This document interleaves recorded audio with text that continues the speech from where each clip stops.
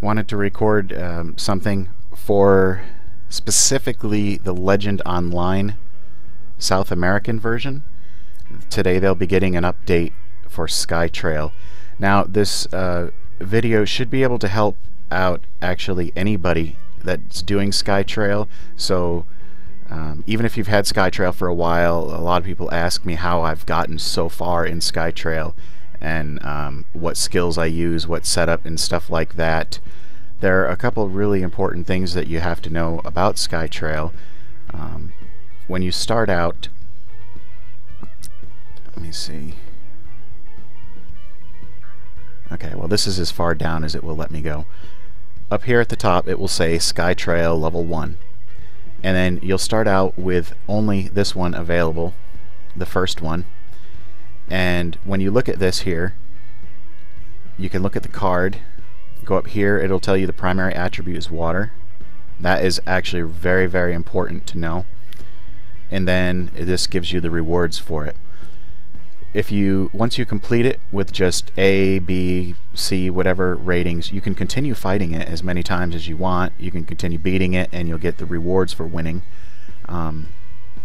Once you get an S rating, you cannot fight it again. So if I try to click this one, greatest assessment has been achieved.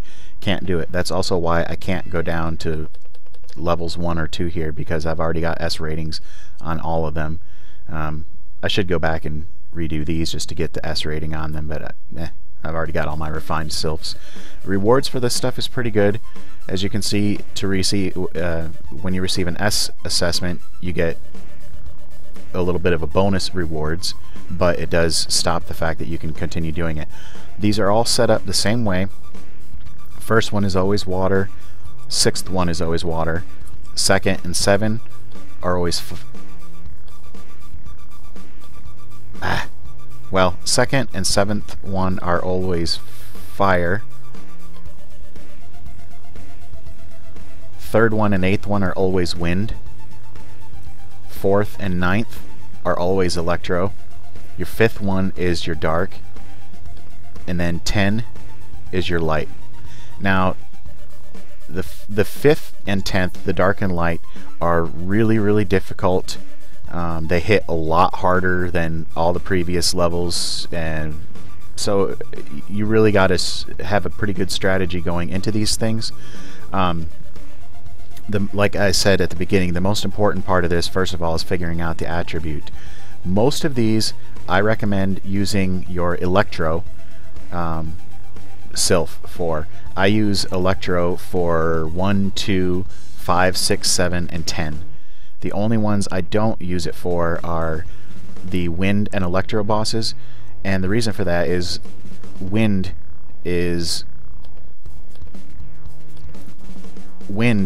extremely high resistance to electro, so you need to really try to maximize your damage on this. And if you're fighting against wind and trying to use an electro sylph, your damage is going to really drop. So, and also the damage he deals to you is going to be a lot more. The same thing with electro. You might think it's a good idea to use your electro sylph because then he won't hit you as hard, but then you also have to think that you're not going to hit him nearly as hard either. So I use Hades for these. Hades is a lot stronger than your Apollo, and it has the that skill that allows you to heal yourself while doing damage at the same time, so that is a really nice bonus. If you have a really high level fire or something like that, that might be good for wind, but I just use my Hades for both of these, wind and electro. Now, getting back to what I was saying about how important this is, the rewards from these things are really good. You get a lot of gold, you get some star sand, some star tears, yada yada yada. If you beat a water level, then you get a water tier. So the rewards from these are pretty good. If you want to maximize your possibility of beating this thing, you really have to have good resistance.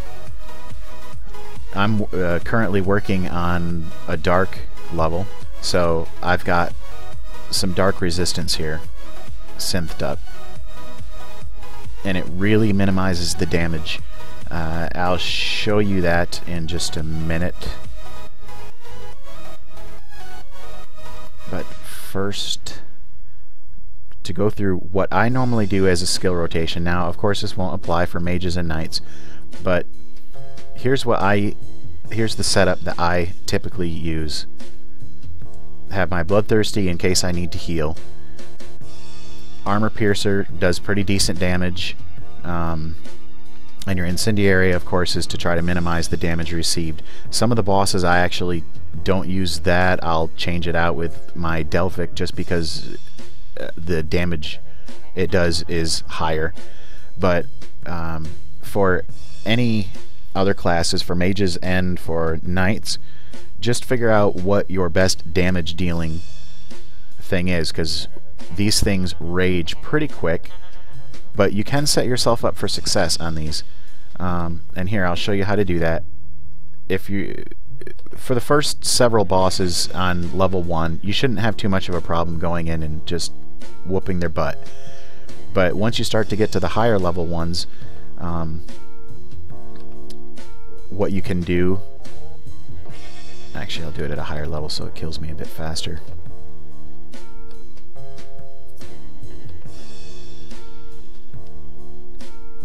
Go in and then just let it auto attack. The reason I'm doing this is getting my awakening points up, getting my rage maxed. That way, when I come in and fight him again the next time, he can... I can just immediately use a high power skill, and then immediately go into awakening. Immediately use my awakening points, go into Sylph mode, and I'll show you exactly what I do with that as soon as I'm dead here.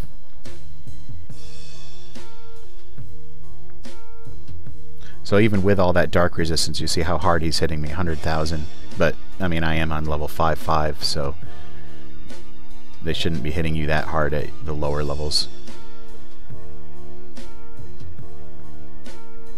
And this is a dark boss, so like I mentioned, the dark bosses actually tend to be a lot harder even than the light bosses, but the dark and light really hit a lot harder than the other four.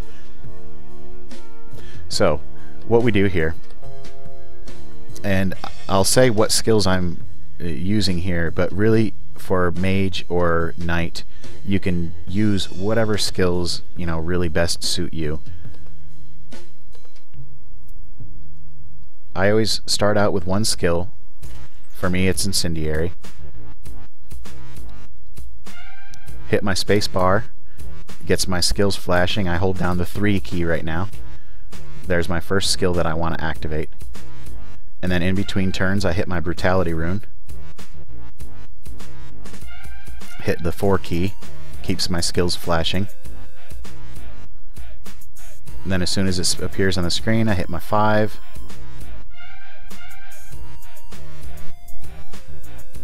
Hit my 2 to activate that skill, and then hit cancel. You don't want to stay in Sylph mode too long. That's actually what kills a lot of people.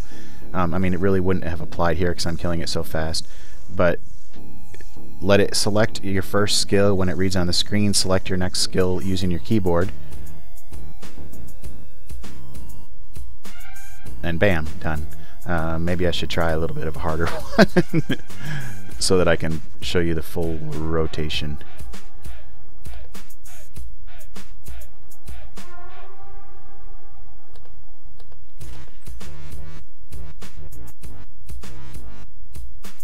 Let's see. This one might actually kill me faster than the dark one right now with no no wind resist.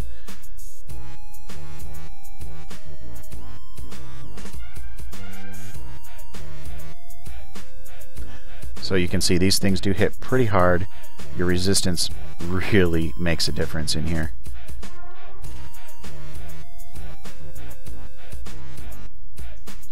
So what I did to,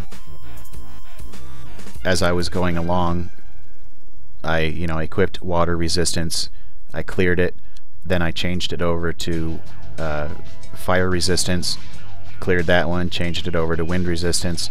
You know, just keep on going on and on that way.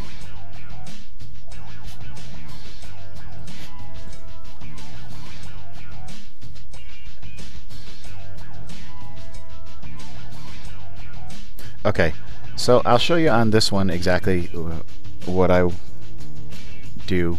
It'd be nice if I could clear it. So I have no buffs on right now. I'm waiting till I have to reset and then do some more stuff. But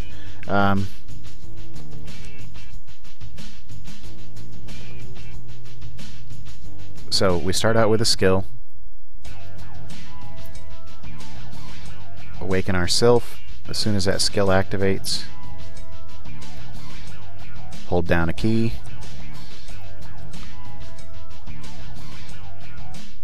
Select Brutality Rune in between turns. Select the next skill. Select Modelphic. Select a number 2. Jupiter's Wrath. Hit cancel. AFK.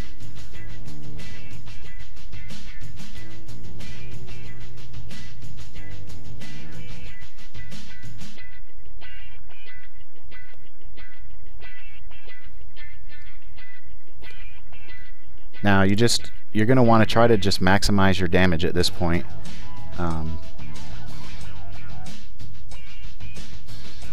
And, you know, keeping yourself alive at the same time can be the tricky part. But basically, what I did the first time is I just used 4 powerful hits to try to do as much damage as I could in a short period of time. Got out of Sylph mode, that way I could come back into Sylph mode as soon as possible and just start hitting skills.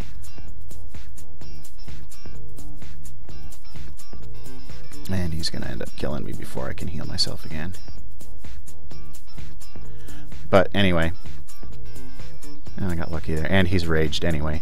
But that's what you're trying to avoid, is trying to avoid letting them rage. At the later levels they rage a lot faster. But basically you use 1 skill, go into Sylph mode, use 4 Sylph attacks, leave Sylph mode, just fight him as you normally would until your Sylph is ready again, go into Sylph mode again, and then just smack away a few times. And that's how I've gotten as far as I've gotten. Might have done a little bit better if I had some buffs and stuff on, but I don't feel like dealing with that right now. So other rewards that you get here. As you can see, once you completely clear a map and move on to the next map, you get some other nice rewards, some Kyanite, Daru, some Star Sand. Yada yada yada. And the real big thing that you get from this is here, these claim well, it says claim horn, but you get these horns, and what these horns are is, I don't think I have any. Yeah, I used all mine earlier. But basically you open it up and then there will be 8 cards, and you flip over cards and get free shit. And the amount of horns you get depends on how many levels you've cleared. If you've it's for every 5th level you get 2 extra horns. And so I'm at this point getting 16 horns. It's pretty nice. But the horns you can get Mara, Sepulchrum, Star Sand, Star Tier Shards, Will Crystals, which is really nice, a little bit rare, but you can get those. You can flip 1 card at a time. You can flip 1 card for free. If you want to flip a second card in that same deck, then it starts to cost balance, and it gets very costly very fast. I don't ever bother with that. I just flip 1 card and then I hit reshuffle or whatever it says, and then flip 1 card, reshuffle, 1 card, reshuffle. And I tend to get pretty decent results. I get Will Crystals maybe once a day, maybe sometimes twice a day, maybe once every other day. It really varies. But yeah, I don't waste any balance on that. There's plenty of other things to waste balance on. And one other thing you get from there is you get a little thing that is actually why I have 364 attempts up here. You get 10 attempts per day on SkyTrail. Once you're out, you're out, unless you happen to have... Where is these thingy wingies?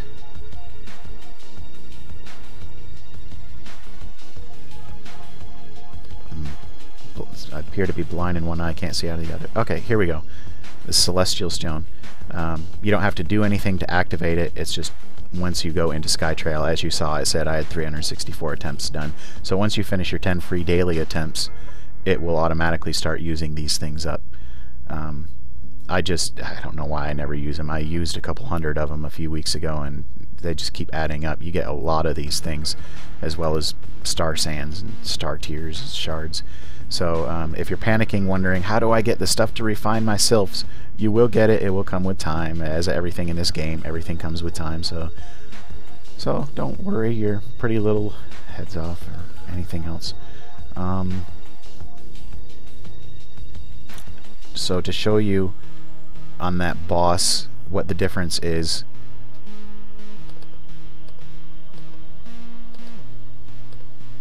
in damage, how big of a deal having resistance is on these things.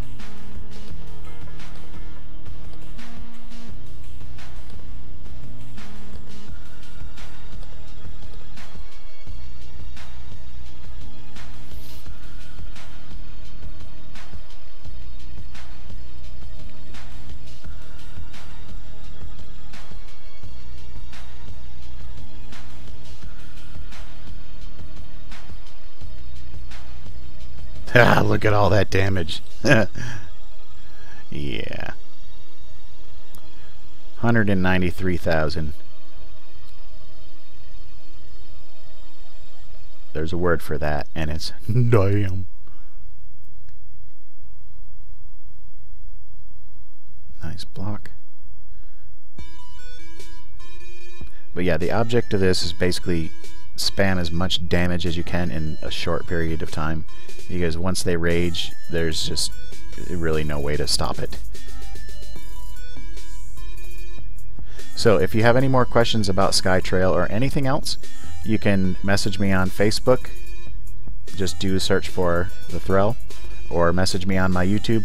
It's a little bit easier actually to get on to get a hold of me on my Facebook page. If you message me, I can generally just sit there and write back and forth with you, because I check that pretty frequently. But YouTube, the way messaging works, sometimes I don't get the message for a little while, so I can't just sit there and actually have a conversation with you. But if you message me on Facebook, I try to respond as soon as I can. If there's anything else you want to see or anything like that, like I said, just let me know. I do my best to get you some answers or to get a video out there for you. Thank you very much.